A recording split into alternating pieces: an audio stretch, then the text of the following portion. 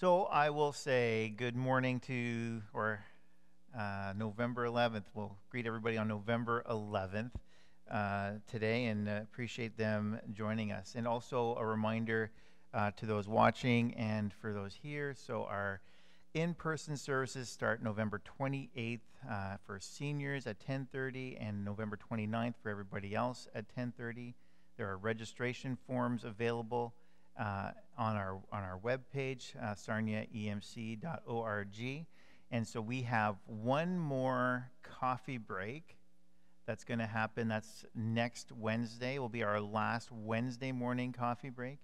And then there won't be any the week after that as we prepare for the weekend service. So we'll remind you of that in different ways over the course of these next couple weeks. So I just want to spend a few minutes just in reflection on Remembrance Day and appreciate those who've taken the opportunity to join with us in person. And we've had a chance to just share a little bit about how we have been impacted either by those who have served or the significance of Remembrance Day. And certainly for me in my, one of the things that I continually reflect on is I don't have a personal connection to the wars or anything like that. Yet I do live in a country that affords me great freedoms, and a country, most of all, that has allowed me to discover what it means to have a faith in Christ and the freedom to live that out. And that's really where my capacity to reflect on Remembrance Day comes, and having had met many people over the years who have served, or whose parents or grandparents have served, and understanding their stories and the significance of those sacrifices. And so I just want to share just a few minutes of some thoughts with you in terms of Remembrance Day, November 11th. Armistice Day, it's called in some parts of the world. Our little friends to the south, they call it Veterans Day. But since 1919, we have intentionally taken time to pause, to reflect, to remember, and to retell the story of how peace was brought, and at the great price at which freedom has come to be part of our normal existence. It's interesting to think about that, right? To be able to pause to do those kinds of things, and to think about in 1919, we maybe have not thought so much about this, but during the latter parts of the First World War, the world was also dealing with the Spanish flu, and there was no way to shrink back from the needs of being available for the wartime effort, and tens of millions of people died in addition to those who lost their lives during the war.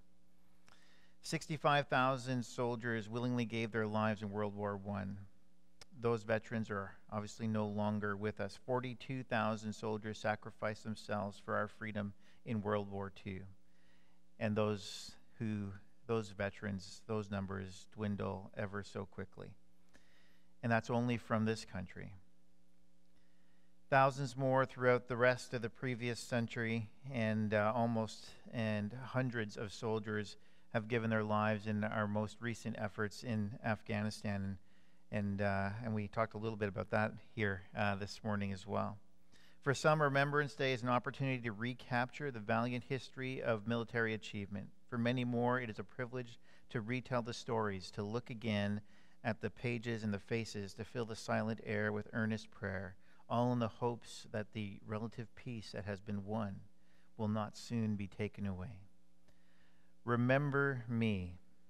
To remember, it conveys the idea of recalling or bringing back to mind certain ideas, thoughts, or people for the purpose of triggering or stimulating a response. That's the idea of remembrance. Psalm 25 says this: In you, Lord my God, I put my trust. I trust in you. Do not let me be put to shame.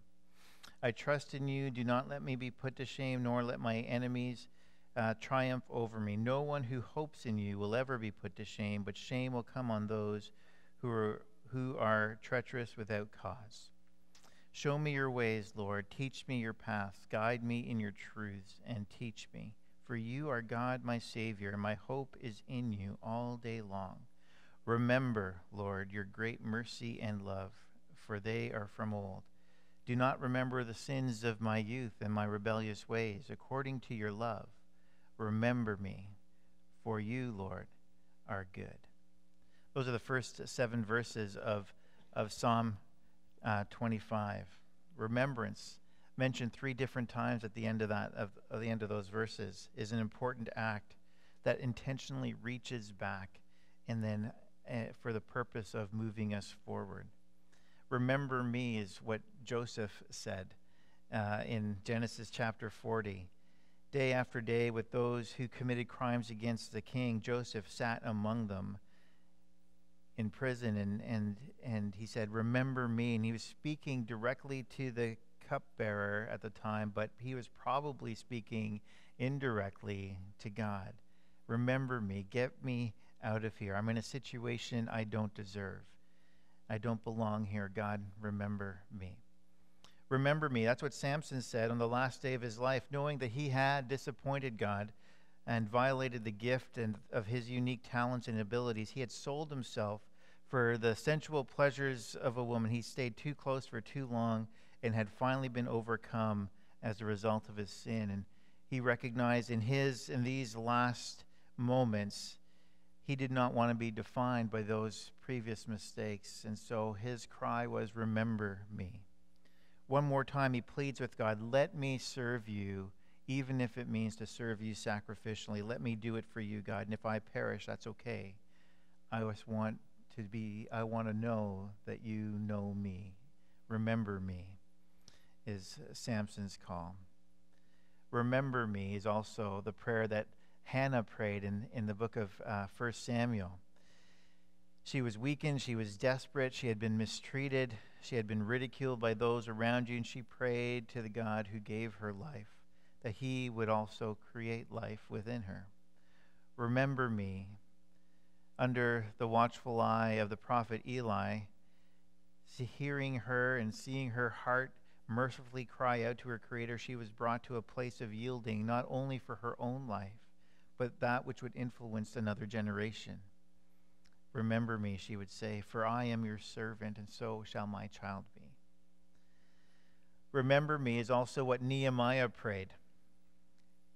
As he continually worked against the odds, against the opposition, rebuilding the walls of Jerusalem, being subject to insults and attacks from the enemy, bringing encouragement to those who joined with him, and striving to do something nobody thought could be done.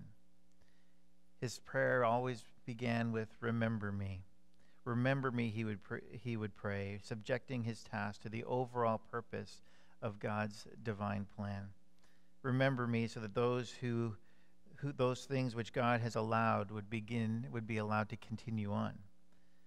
Remember me, that's what Zechariah prayed. That's what the Lord wants for us, to rely on his strength. Remember me, he prayed, so that we can walk in his ways.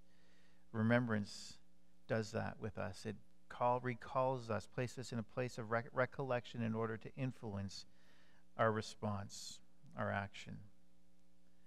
Remember me was also the prayer of the thief that hung on the cross, one of the thieves that hung on the cross beside Jesus, as he evaluated his life and impending death. His desire was to be remembered by God. Remember me. It's a cry for all of us, that we are known by God and that we are loved by him. And some of us resist uttering those words, but like the thief on the cross, to recognize that there's always mercy available because of God who grants life. Remember me is the means by which the thief moved from death to life. We on Remembrance Day often bring this poem in Flanders Field to remembrance. And the reason for it is not only does it bring us back, but it also influences the way we think in the present and hopefully changes continues to influence our decisions, our actions as we move forward. So let me share that for you now by John McCrae, written in 1915. In Flanders fields the poppies blow between the crosses, row on row, that mark our place, and in the sky the lark still bravely singing fly, scarce heard amid the guns below. We are the dead. Short days ago we lived, felt dawn, saw sunset glow, loved and were loved, and now we lie in Flanders fields.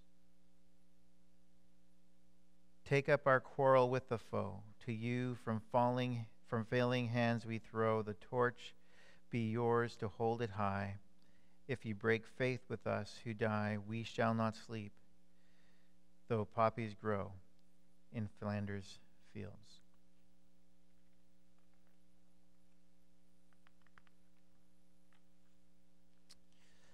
On the website for Canadian veterans, our government's placed this statement. It says, by remembering their service and their sacrifice, we recognize a tradition of freedom these men and women fought to preserve. They believe that their actions in the present would make a significant difference for the future, but it is up to us to ensure that their dream of peace is realized.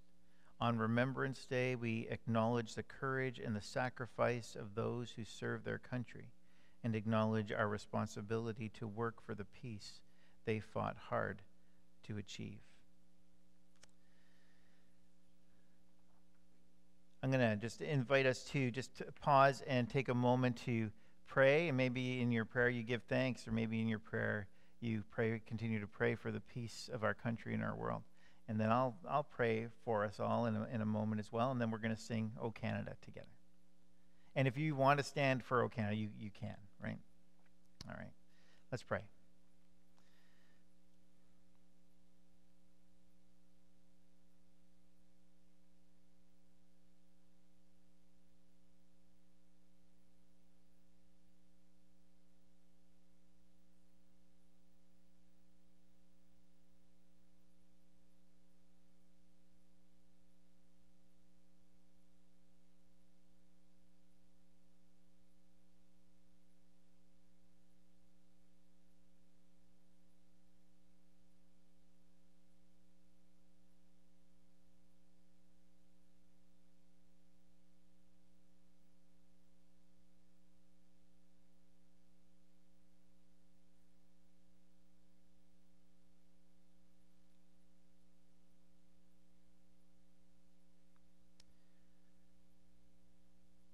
Father, there's no trumpet call for us today, but we unite our hearts with men and women and boys and girls across our country and around the world as they pause. Pause to give thanks for the hundreds of thousands of millions of lives that have been sacrificed for the sake of freedom. And we give you thanks for each life and each family that those lives represent. In our country, in our space and time, we enjoy peace that perhaps sometimes we take for granted, and we ask forgiveness for that. The sacrifice,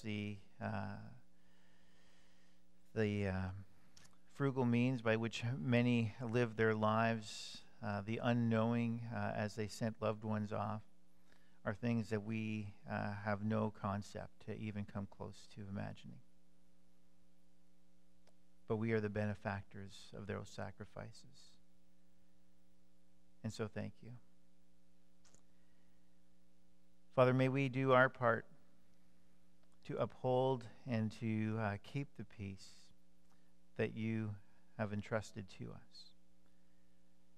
We thank you all the more that we have the freedom to come together in these manners, to recognize the difference that Jesus Christ makes in establishing peace to the hearts of men and women and boys and girls.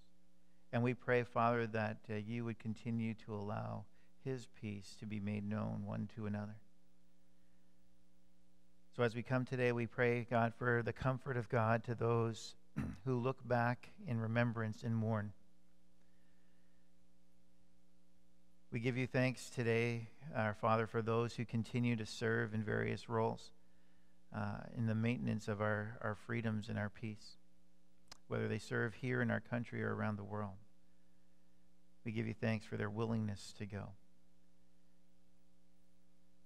And as we move forward, Father, we pray that you would continue to raise up people who are willing to be diligent in taking on the responsibility of upholding freedom and peace. And so, God, we look to you first and foremost with gratitude. And we commit this country to you, and we pray for the leaders that you have appointed. God, that you would use them to further your kingdom plan, whether they know it or not. And help us, God, to honor those sacrifices of those who have gone before. So we commit all this to you in Jesus' name. Amen.